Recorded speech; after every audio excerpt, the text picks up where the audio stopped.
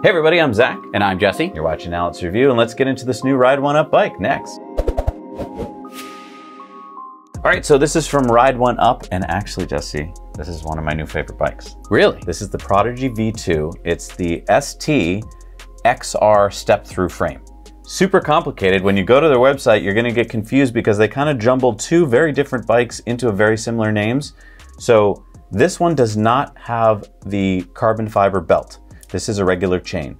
I'm not saying the other one's bad. I'm just saying I fell in love with this particular one. And so let's get into the stats and figure out why I like it so much. Okay. It's a mid-motor torque sensing bike. It's kind of like the ultimate in terms of making the bike feel like it's a part of you. And usually I would, in the past, be like, well, I'm not worthy of that. Like those cost too much money. Those are usually $4,000 plus. But now, because China and so many of them, it's coming down in price. This bike is $23.95. So not cheap, but for what you're getting, I think really a great value. We've got it in Onyx Black, but you can also get it in Faded Bronze and in Sea Fog. It's a class 3 bike, and so that means with its 250 watt mid motor, you can go up to speeds of 28 miles an hour.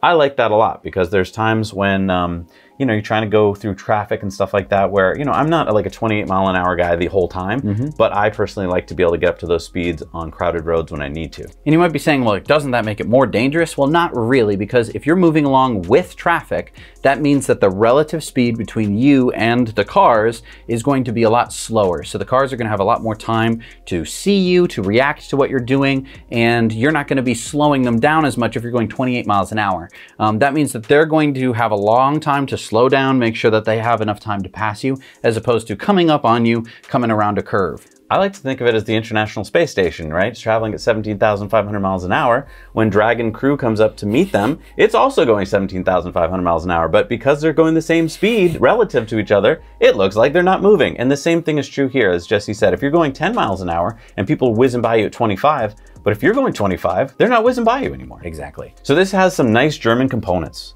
This has almost all Bros components, which are German made. And so it's got a German made motor for 250 watts. And you might be like, 250 watts? Right. Most e-bikes, 250 watts would be underpowered. And so I can get that there's a lot of confusion going on. The reason why most bikes have, somewhere between 500 to 1,000 watts is because it is one gear and it is in the rear hub, meaning that it is the wheel itself that is being accelerated. What is happening here is that this mid-drive motor is helping you at the crank. So you are putting in some of that energy, and then it is going through a gearbox, and you get to change the gears. And the torque remains the same. That's what gets you up to speed in this bike. The advantage of hub motors is that you can have a thumb throttle.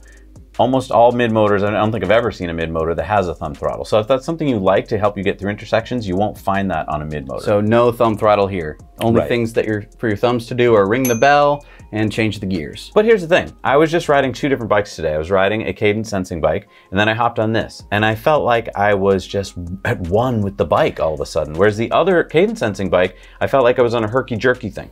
And that's because the torque sensing is going to measure the torque that you are putting on the pedal in a very short span of time. It's very, very fast reacting. So when you start to give it some torque, it amplifies that. It amplifies the torque. So if you're at a high gear and you're barely moving the pedal, that's okay. It says, well, there's torque, I should give it some motor power, and it'll help you through.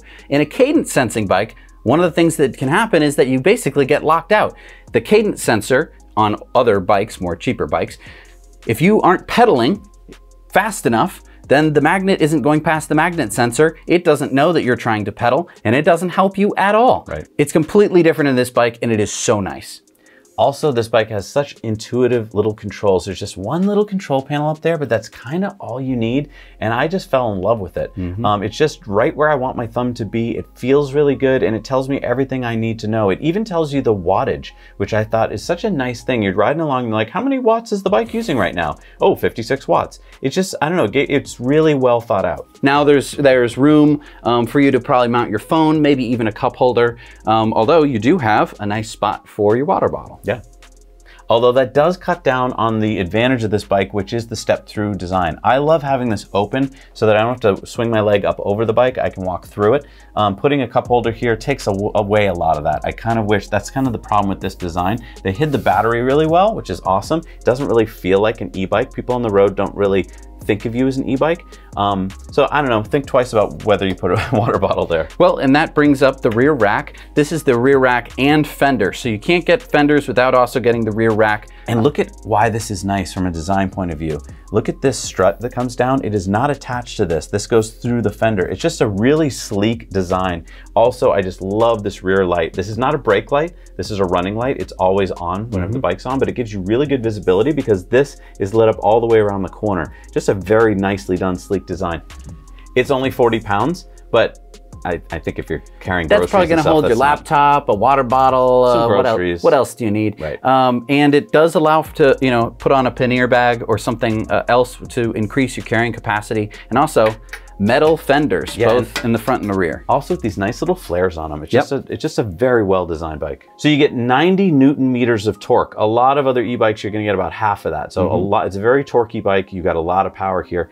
Let's talk about the aluminum alloy frame. It keeps the weight of the bike down. It's 58 pounds. It's not a light bike, but for this size bike, I was actually surprised by how light it is. It's a hardtail, but you do get front suspension. So you get 100 millimeters of front suspension, which is really nice. The battery is Samsung cells, which is really nice. So it's 36 volts, 14 amp hours, and it's made by Faleon. It's a BN21.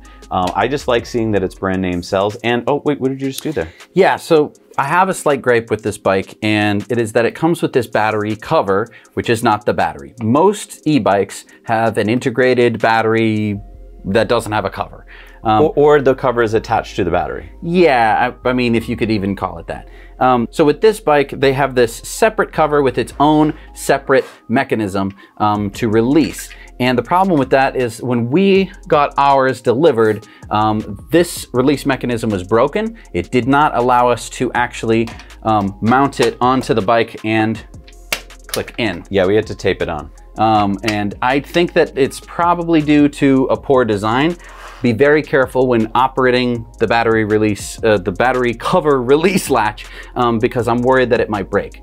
But when we reached out to Ride1UP, they were really good customer service. We got one shipped to us right away. I think that's a big part of what you're looking for in a company. I've read a lot of reviews from Ride1UP, and everyone seems to be really happy with their customer service. Next, I just want to talk about the battery a little bit. It's pretty small when it comes to e-bike batteries. They do get a lot bigger and heavier from here. But again, the huge advantage, because it is a torque sensing mid-motor bike, what that allows you to do is always make sure that you are putting in some power to the bike when you're moving forward. And what that means is it's going to drastically increase your range, because let's say you're only putting in 100 watts of power and this is doing 250. The split of power between the two of you is excellent. On a normal e-bike, again, to get to the torques that we're talking about, you'd have to get like a 500 watt hub motor. So it's going to be burning 500 watts. And if you aren't continually pedaling and you're just throttling along, you're burning this bike is so efficient. Well, especially on takeoff. So a lot of what gets wasted is when you're trying to accelerate the bike. And so when you're accelerating, you're starting to pump. On an e-bike where you just get to throttle through that, or just do this light cadence sensing where you're not really doing anything. You're throwing away tons and tons of watt hours in a span of just a few seconds. I love the hydraulic brakes on this bike. They're hydraulic 4-piston Tektros, and they feel awesome. A lot of great braking power for the 180 millimeter disc brakes. And that's something that you really want with a Class 3 e-bike, because you can get up to 28 miles an hour. You're gonna wanna get to 0 miles an hour pretty quickly sometimes, and having really nice brakes is a godsend. It's got Maxxis Recon Race tires, and I want to talk about the size here. These are 27.5, so very big, by 2 1/4. Kind of a perfect size. Not too thin, not too fat, so you get real good efficiency, but plenty of grip. I actually fell in love with them because they don't look too big on bike paths. People don't look at you and go like, that's a motorcycle. But yet they're not so thin that when you hit a puddle or gravel that you're gonna lose control. Yeah, it's like a little bit bigger than a regular mountain bike tire. I I really like them a lot. I also really like the brown on them. So nice. Gives it really it a makes nice, it pop. classy look. So it's got a KMC 9-speed. Your shifters up there, really nice micro shift SL shifters. Everything felt really smooth, and I never had any of that like grind or clink that you get.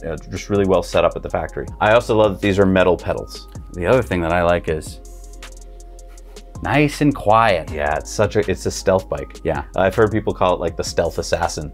It really is nice to be quiet. It's got an 80 lux front headlight. It's got this really nice rear light on the back that's gonna make your visibility really cool. My little wish list thing would be that this were a brake light, that it would flash or something when you're braking. I wanna show you on the screen right now that there's 2 different sizes, so you can pick the frame size that works for you, because if you're not the right size for the frame, it won't be a good fit. So make sure you check this out carefully, and make sure that as we're talking about this, if you want the carbon fiber belt, that you get the right model. I feel like they should have been more clear on the website, or just called them 2 completely different model names. Mixing and matching the models to me just makes it really confusing. So take your time. And now, we have not tested out the carbon fiber bike, so we cannot vouch for it personally, but the idea of it is that it comes with a CVT, or a continuously variable transmission, which should allow you to control basically the gearing in the belt. So normally a belt isn't able to shift gears, but with that CVT, it can allow you to kind of change the gearing of the bike. Now, we have not tested it out. I would love to test that, actually, because I was reading some people loved it in the reviews and some people hated it. So I'd love to check that out. We'll talk to Ride1UP and see if we can get one. And lastly,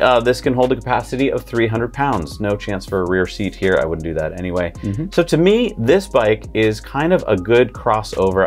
I tried it a little off-road on some of our rides. Wasn't that comfortable because of the hardtail. So if you're gonna do any kind of off-roading, no, it's not really the bike for you. But relaxed riding, e-bike trails that are meant for bikes and not just like totally off-roading, it's fine. Hitting a little gravel, little puddles, like that's fine because you got the fenders. And so to me, it's very friendly, it's inviting. It's not like people are gonna be scared of it. And it's just so comfortable and so efficient. And we went on some long rides, like 40-mile rides, and I came home just feeling great. I don't wanna be all snooty and hoity-toity, but this is close to the pinnacle of e-biking. True. This is really where you feel like you know, you are putting in the energy. So if you are like, I need a e-bike for exercise as opposed to just transportation, this is an excellent option. Even if it is just transportation, this is great because it's so efficient. And it makes the whole bike lighter because this battery can be smaller, and that means that you charge it less. Technically, it costs like less money, even though we're talking about pennies between e-bikes. Hey, hey, we look a little different. Huh. Thank you so much for joining us on Now Let's Review. We really hope that you enjoyed our review of the Prodigy version 2. Make sure to hit the like button and subscribe if you want to see more content, and let us know what you'd like us to review, because we can reach out to all kinds of companies and get all kinds of fun things to review, but we need to know from you what that's going to be. Thanks so much for watching. Now Let's Review.